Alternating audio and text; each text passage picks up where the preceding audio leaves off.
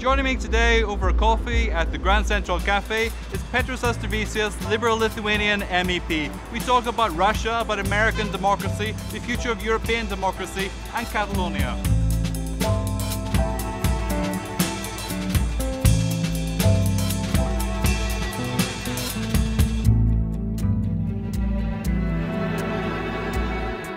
Why did you get into politics? I always wanted to be a part of change.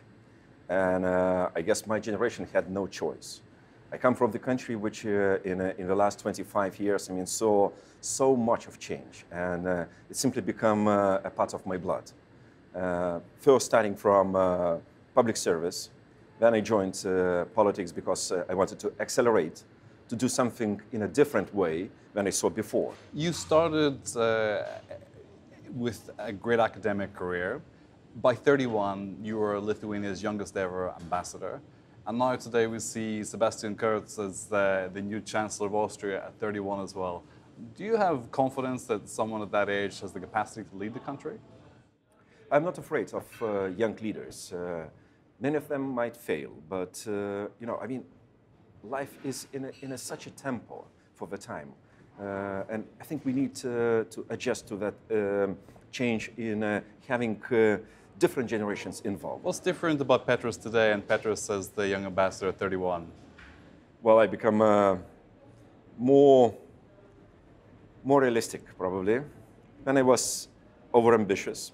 I was really dreaming about many things, but I never forgot about that. Lots of dreams, are in myself. I'm a kind of very continuation-based person.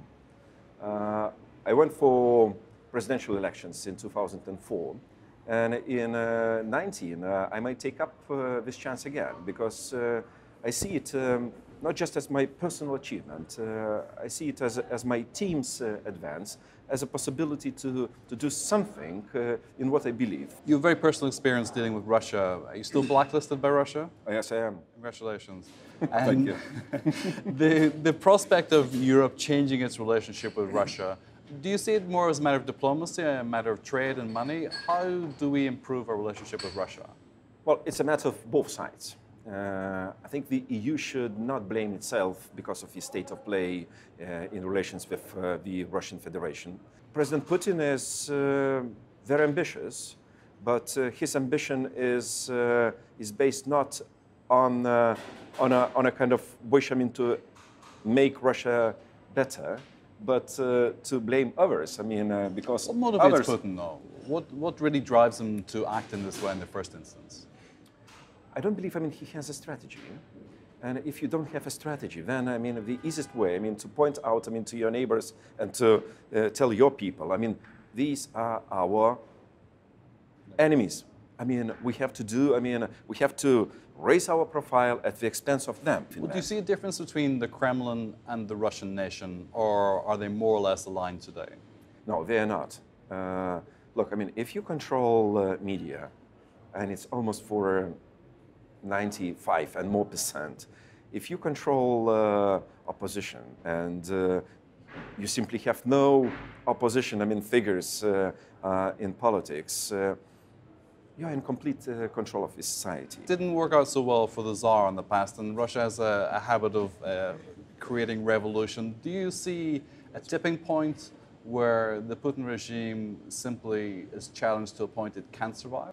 I think economy is the biggest challenge for Putin. Are you more worried by aggressive action, such as that we saw in Ukraine, or are you more worried about the undermining of democracy by fake news, by propaganda coming from Russia? Fake news is a well-developed and a very well-established principle of politics in the Russian Federation. But what's so different about what we have today? Certainly the speed is different, the speed of activity is different, and the ease of reach. But what's the difference between what we see now in terms of propaganda with Russia from Khrushchev's day and what happened after that as well? The state was hugely influential. It still had an impact outside as well. It still had a lot of friends outside pushing policies in Russia's favor. What's so different? Well, I think we should clearly understand a major difference which exists between, let's say, Cold War propaganda and present propaganda coming from Kremlin. In a Cold War time, that propaganda was based on superiority of socialist, so-called socialist system, which never existed, sorry to say. I lived in that system. It was against people. I mean, socialism can't be against people. I mean, it should be in favor of people, I mean, of well-being of people, and so on.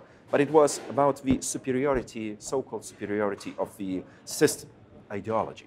Now, I mean, the Russian propaganda is simply against the Western values, I mean, Western system, which is well established and produces so many and good results for countries which believe in that. Do you think people like Steve Bannon and the huge influence that Bannon has still over President Trump, Bannon describes himself as a Leninist in strategy, if not in some other ideals, where it is the destruction of the state, of the government. It's an anarchist viewpoint. Does Bannon have more in common with Putin than many Western leaders understand? I mean, strangely, sometimes those ideologies which are based on so different criteria, I mean, original criteria or principles, find each other. And when I listen to Bannon's speeches and his critics about West and US and democracy as such, well, I find myself almost listening, I mean, to some Russian propagandists. It seems like a kind of mafia organization mentality of consumption and greed for personal gain with an explanation by any other means. But what happens when President Trump is removed at some point, whether of his own volition or someone else's or the electorate's?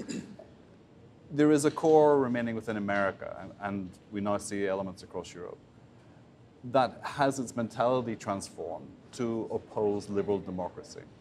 And do you see that as a persistent threat on a scale which will completely undermine our liberal democracy?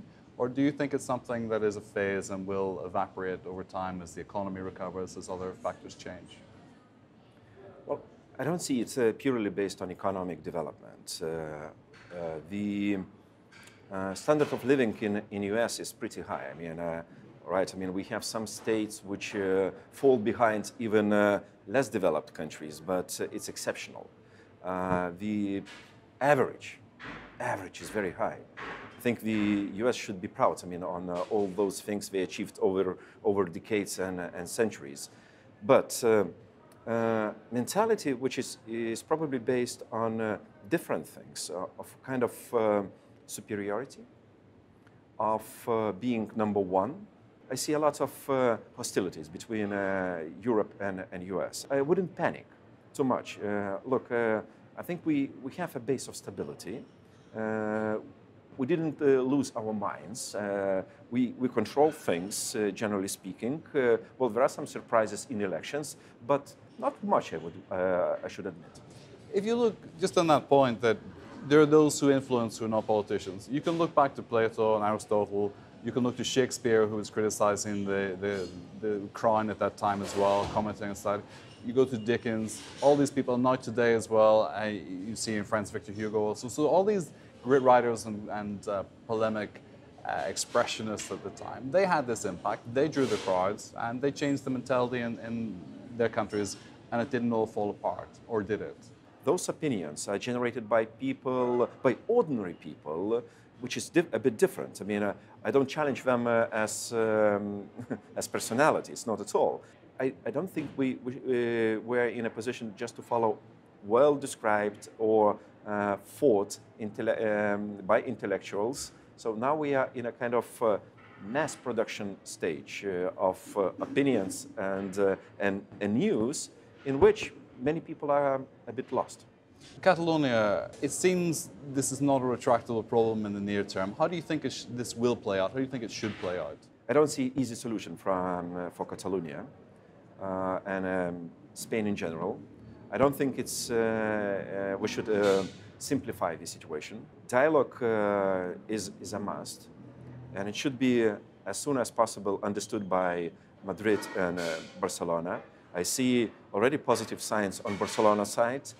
I wish, I mean, I saw more on Madrid's side.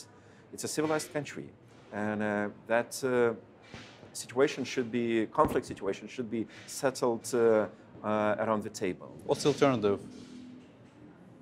Alternative, I mean, a standoff. I mean, I don't believe politicians in Catalonia will roll back, I mean, from the positions. Do you think Madrid will risk bloodshed? I hope not. I don't look at that option. There are rational people. I call on them, I mean, sit and talk. Finally, when you tell someone to read a book that this will change their life, what do you recommend? You know, I'm a man of no one book. I don't believe one book might change your world, of your way of understanding of the world. But don't forget about classics. I like history. I am still fascinated by my country's history, but I hope for one thing, that technological change will not change an age of a man. And technologies will be only helping us, I mean, to overcome our difficulties, not prevailing our faults. Petras Auštrevičius, thank you. Thank you so much.